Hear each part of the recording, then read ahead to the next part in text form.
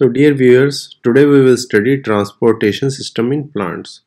Have you ever thought how minerals, organic compound and water moves from ground to different part of plant body?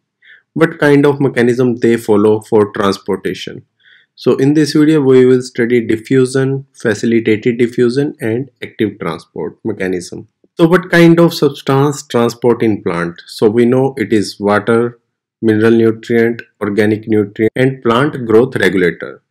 For small distance movement they uses diffusion mechanism and active transport mechanism. For longer distance plant has vascular system in their body, and this vascular system is created by xylem and phloem, and the process by which transportation occur through xylem and phloem is called translocation.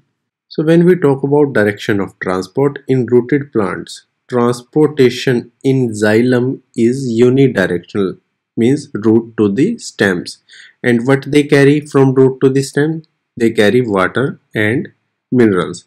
And we also know photosynthesis process occur in leaves. They create organic compounds, and these organic compound transferred from leaves to different part of plant body, and also it goes to storage organs.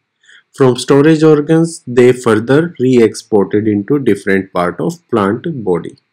So mineral nutrients are taken up by root and transport upward into the stems, leaves and growing region. So when any plant undergoes some breakdown, so if any part of plant get damaged, plant withdraw its nutrient from that part and transport it to the growing region of plant. So hormone and plant growth regulator, they transport in small amount and in unidirectional way from where they are synthesized to the other part of plant body. So first transportation mechanism we will study is diffusion. Movement by diffusion is a passive process and it doesn't require energy. It occurs over a short distance, like from one part of cell to another, one cell to another cell, okay, just for a short distance. And movement of substance occur from higher concentration to lower concentration. Diffusion is a slow process and is not dependent on a living system. So the best medium for diffusion is gases and liquid. So the factor affecting diffusion rates are concentration gradients, the permeability of membrane separating them, and temperature and pressure. Mechanism is facilitated diffusion. So we know that if the size of substance is small, it can diffuse very fast. And also if substance are lipophilic in nature, then they can diffuse from our cell very easily. Why? Because we know that our cell is made up of lipid bilayer. So but there are some substance which contain polar group and they contain a hydrophilic moiety. So movement of this substance through cell is very difficult. So how this substance diffuse in a cell? So in our previous chapter we have studied that our cell membrane contain various protein which help in transportation of particle from outside to inside and inside to outside of the cell membrane. So I will provide link of my previous chapter in the description box of this video. So membrane proteins provide site at which such molecule cross the membrane, and they do not set up concentration gradient because concentration gradient is already set up in the system. Their main work is just to transfer this substance from higher concentration to lower concentration. Because substance are moving from higher concentration to lower concentration, it doesn't require any kind of energy for this process. So that is why it is called facilitated diffusion. So whenever your protein which help in transportation, if it gets saturated with the substance, then transport mechanism will stop. And also if the concentration gradient on both sides become equal, then this transportation mechanism will stop. So facilitated diffusion is very specific. It only allows some specific substance to move from outer side to inside of the cell.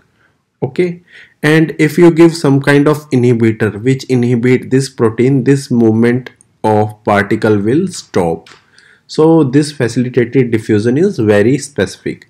So you can see in this figure some protein remain open and movement of substance takes place from higher concentration to lower concentration until the equilibrium reach.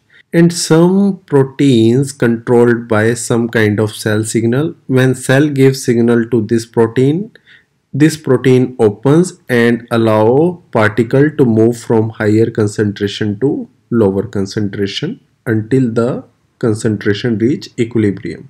So the protein present on the outer membrane of plastid and mitochondria, they are called porins. Okay, and there are some bacteria which allow molecule up to the size of small protein to pass through. So this is about facilitated diffusion. So there are some terms like passive sympaths and antipodes. So there are some carrier or transport protein which allow diffusion only if two type of molecules move together. In sympath, both molecule cross the membrane in same direction. So substance A required substance B and substance B required substance A for their movement inside the cell. If any of the substance missing, the other substance will not move inside the cell. And same in antiporter, if substance B will move out, then substance A will move inside. If substance B is absent, then A will not move in. And uniporter are the substances which are independent of other molecules. So next transport mechanism is active transport. Active transport uses energy for transportation of molecules from low concentration to higher concentration. If you are moving substance against the concentration gradient, you require some kind of pump. In our plant, these pumps are specific membrane protein.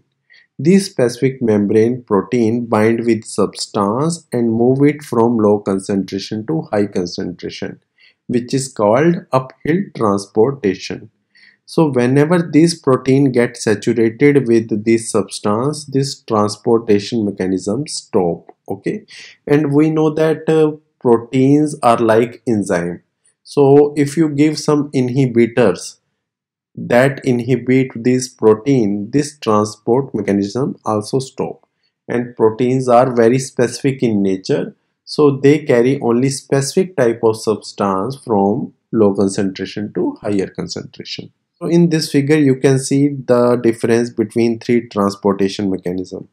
So first one is diffusion.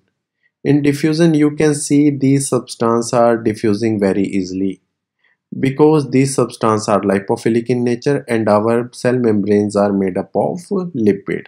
So they easily diffuse without any use of carrier protein or energy. Next one is facilitated diffusion. It requires some kind of carrier protein, but it doesn't require any energy. And in this also the compound moves from higher concentration to lower concentration. Okay, and in active transportation mechanism you also need a carrier protein, and in this substance moves from low concentration to high concentration. If you are moving substance from low concentration to high concentration, you require some kind of energy, and this energy is in the form of ATP. This was the part 1 of our transportation mechanism. In next class we will study plant water system. Thank you for watching the video.